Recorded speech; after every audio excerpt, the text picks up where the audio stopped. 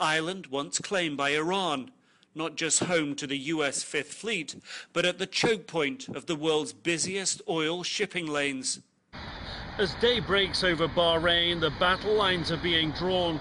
The protesters say they are more determined than ever to overthrow the government. The government could not have made its position clearer. Protests will not be tolerated. And with the sunrise, this, a convoy of about 50 army armoured personnel carriers driving down the main highway towards the Pearl roundabout and the centre of the city.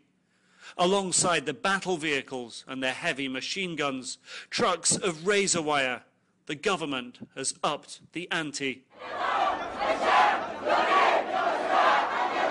Nick Robertson, CNN.